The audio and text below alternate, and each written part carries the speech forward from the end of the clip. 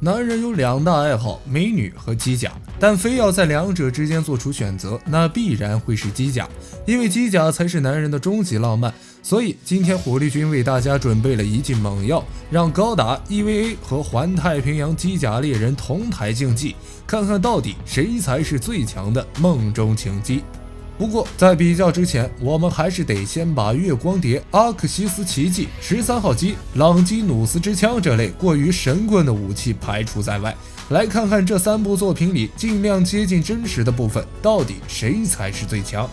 首先，在机体的尺寸上，毫无疑问是环太平洋里的机甲猎人尺寸更大。其中，俄罗斯的第1代机切诺阿尔法最高，已经达到了85米，2412吨重，号称最旧、最高、最重，同时也是作战经验最丰富的机体。结果在影片中被按在水里暴揍，狠狠地老马了一把。相比之下 ，EVA 的尺寸设定就非常的薛定谔了。要想知道一台 EVA 到底有多高，还得打破第4面墙。当年就 TV 企划书里给 EVA 的高度设定在40米。只不过这个数据据说是因为导演安野秀明作为骨灰级特摄佬，参考了昭和系众奥特曼的平均高度而设，再加上旧 TV 在作画时使用特摄的手法绘制，最终结果就是 EVA 与参照物之间的比例关系完全不固定，就算依靠比例推算得出的数据也是不靠谱的。在参战超级机器人大战时，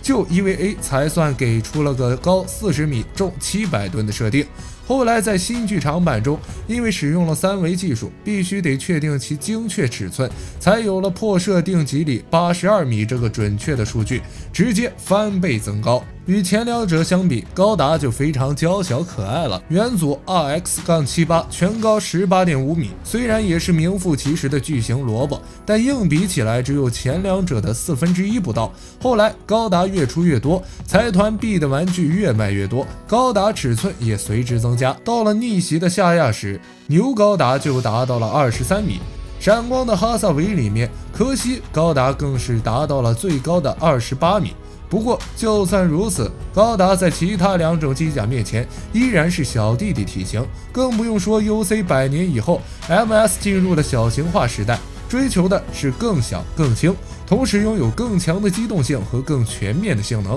到了 F91时，机体全高已经达到了15.2米的袖珍尺寸，所以在机体尺寸这方面，高达显然是不如前2者的。不过好在机体尺寸和战斗力并不挂钩，对于存在于人们幻想中的巨型萝卜来说，单纯的大是不够的，又大又硬才是王道。能连接几发斯派修姆光线或者原子吐息，可比生的高大威猛要实在多了。不过在机体强度这点上，其实这3家比起超级系那些刀枪不入的神仙来说，还是真实不少。毕竟到底都是人造的东西，随便摔肯定会被摔坏。比如高达里在一个王牌飞行员的加持下，吉姆落地就能把脑袋摔掉，但是 MS 这种运用于战争的量产兵器，拜某中立奸商公司所赐，在损坏后修整的速度也比较快。就算是高达这种非量产机，一般修复速度也不慢。再不济，不同机体之间也有零件可以互通，著名妖怪 Z 扎古就是因此诞生的。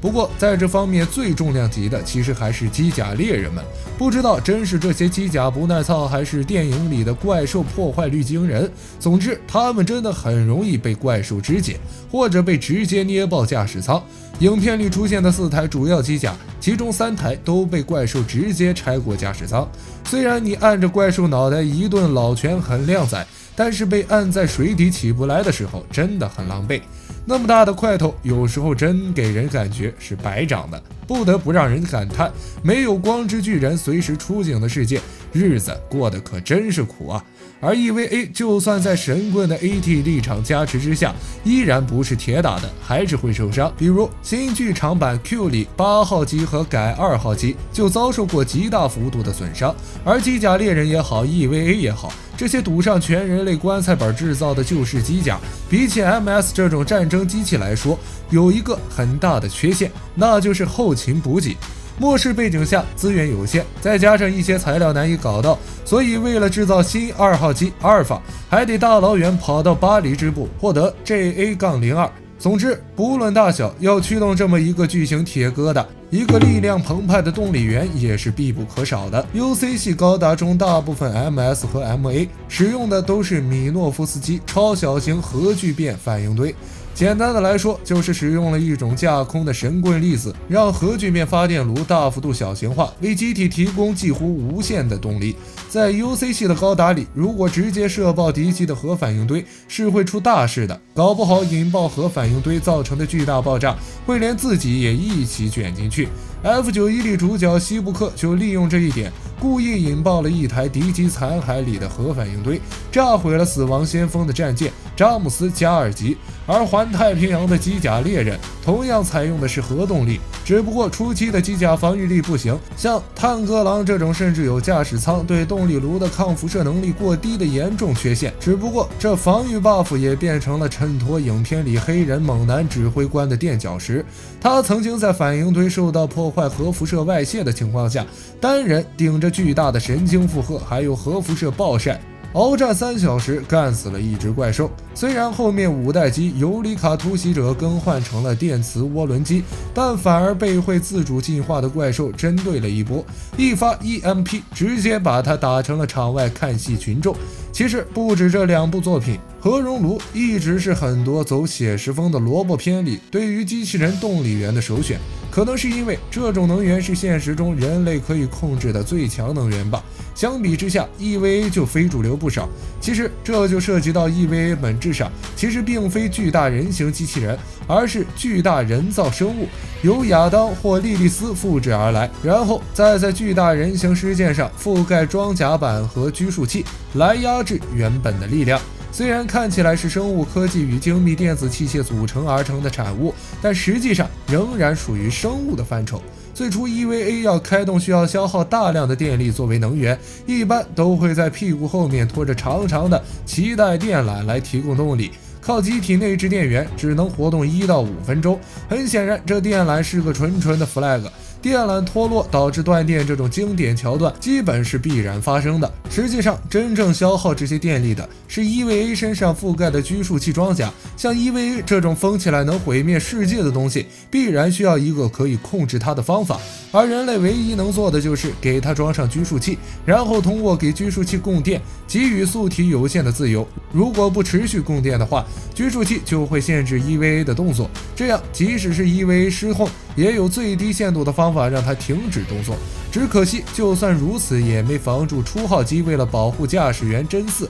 而暴走，结果就诞生了EVA。有电谁都打不过，没电谁都打不过这个名梗。后来大家估计也都想到了，拖着个电缆很明显不便于后期神仙打架时自由发挥，于是后期 EVA 各机基本都通过各种途径让自己脱离了保姆式供电。这里面的手段包括但不限于生啃、使徒之类的强制措施。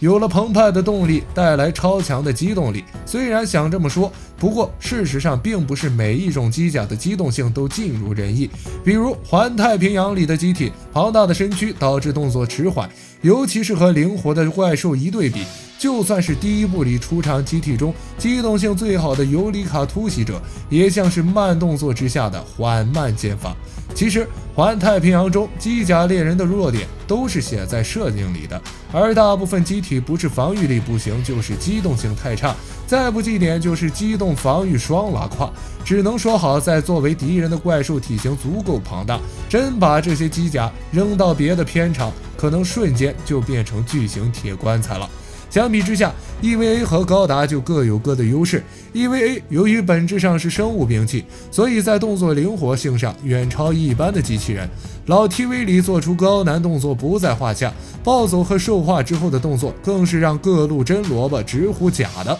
而高达这边机动灵活和速度快这点一直是 MS 不变的追求，从最初的红色有角3倍速到囧军后来专门研制的高机动型扎古，历代主角机则是先在 Z 高达时通过传说中的一趴变形实现变成了 MA 形态增加机动力，后来在 ZZ 有了合体变形，到了闪光的哈萨韦阶段，科西高达通过内置米诺夫斯基飞行器，利用光栅抵消空气阻力，机体的速度可以超过音速达到2马赫。最后，在V2高达身上搭载的米诺夫斯基推进装置，甚至可以进行亚光速飞行。一台机器人关于如何操作它，以及操作它的门槛如何，也是一个非常重要的问题。再强大的武器，使用者不行照样白搭。在这方面，同样是末世背景的环太平洋跟 EVA 多少有些相似，主角不是天赋异禀就是天选之子，俗称关系户。EVA 里管这种关系户叫适格者，适格者会被弄进一种叫插入栓的东西里，之后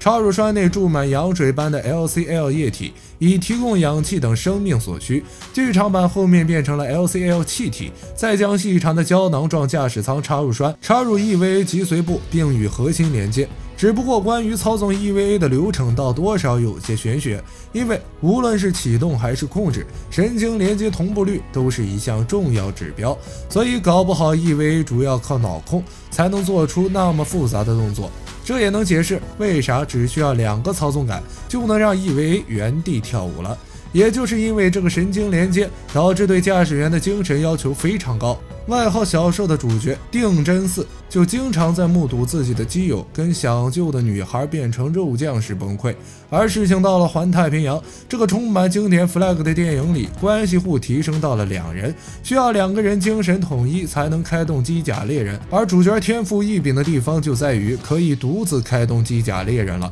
不过这有个很明显的问题，那就是驾驶员的门槛实在太高。隔壁 EVA 只需要1个关系户，有时候驾驶员还会缺人，这边一次要找俩，而且还需要2人精神统一。反观隔壁高达的关系户，这个门槛相比之下就低了不少。在高达这座主角，阿姆罗表示，只要能看懂说明书就是胜利。实际上，由于富野大光头个人的执念，宇宙世纪的高达中大部分都诞生自主角父母的研究项目，再加上除了某殖民外星破烂王之外，大部分高达驾驶员都是工科高材生，甚至后来可以自己设计高达，所以开启爹妈的实验成果，自然也是轻车熟路。不过抛开这些来说，大部分 MS 包括高达在内，因为使用的都是通用操作系统，所以驾驶下限比 EVA 跟机甲猎人要低不少。起码只要你肯学，就能开动 MS， 不至于如果不是天选之子的话，连驾驶舱都不配进。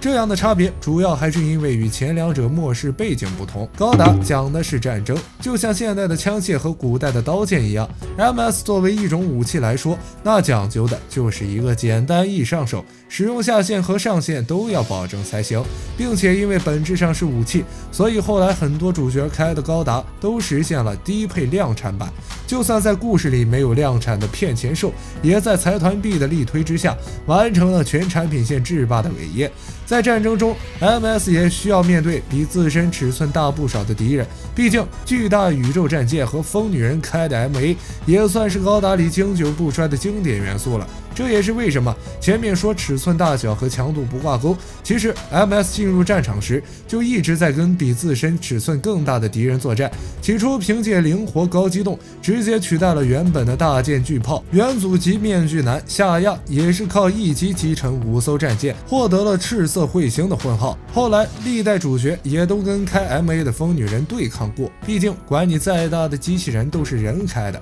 没有什么真实系机器人能扛得住一枪射爆驾驶舱。相比之下 EVA 的作战环境就要水深火热不少，毕竟在 EVA 这样能在世界级大都市中心干出一滩10万平方米血尿的世界观里，敌人冒出什么牛鬼蛇神都算不上新鲜事。从各种长相抽象的使徒到铺天盖地的量产 EVA， 还有后来手持神棍武器的13号机，作为末世环境下对抗这些东西的唯一手段，那自然也就让 EVA 的武器搭配跟着多了起来。不过同样是末世环境，环太平洋的机甲猎人和 EVA 一比，武器就相对匮乏了不少。这主要还是因为环太平洋里的怪兽严格遵守肥水不流外人田的原则，它们的血液颜色为蓝色，带有着极其强烈的剧毒。这种毒性对于地球的任何物种来说都是致命的。不仅如此，还有着极高的污染性，非常难以被清除掉，十分容易渗透进土壤、大海里面，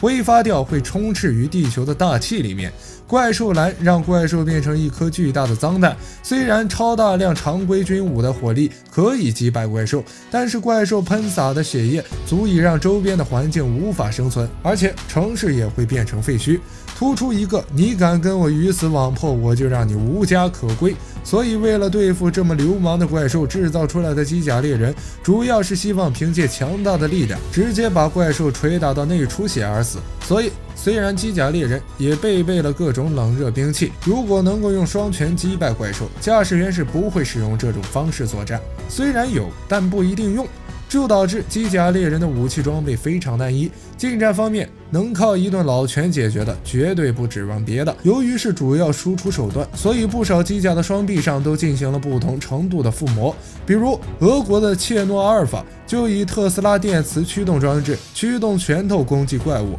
双拳能够释放415千伏的电压，可以麻痹甚至烧焦怪兽的身体。双拳还可以瞬间弹射收缩，释放巨大的冲击。只可惜没有火箭飞拳之类的超级系招式。而其他机甲则会在手臂上加装刀刃，比如赤红风暴的手指可以变成电锯，危险流浪者和尤里卡突袭者都分别在手上装了可以把怪兽拦腰切断的徒手剑跟遮形手刀。只不过怪兽血液污染的问题成了这些武器的限制器，不到关键时刻不会使用。和环太平洋一比， EVA 中的近战武器其实发光发热的机会并没有那么多。EVA 的专用近战武器，无论是刀也好，矛也好，都采空了高振动粒子刀刃，可以将接触到的物质分离切断。只不过虽然吹得玄乎，但是要捅进使徒的核心并将其彻底破坏，还是要花费不少的功夫。在这3类机体中，高达里的武器种类毫无疑问是最丰富的，无论是近战还是远程，通通是实体光束两开花。其中最标签化的存在莫过于光束军刀，不仅仅是高达，后来大部分 MS 都可以搭载光束军刀，还衍生出了不少其他光束武器。光束军刀的剑柄可以将高能量的米洛夫斯基粒子射出，并形成一个剑状的 L 杆立场，然后在这个立场中充满高热的等离子体，从而产生出具有切割能力的光剑。以此为基础，后来出现的光束近战武器五花八门，层出不穷，从沙扎比的光束斧到海盗高达的光束斩马刀，后来甚至还有直接把光束军刀剑柄和机动力炉相连，来达到真40米大刀的选手。基本上光束军刀就是高达系列作品里的近战武器一哥了。不过除此之外，比如吉翁军在早期也给自家的机体配备了诸如热能斧、热能剑、热能鞭之类的热能武器。而远程武器方面，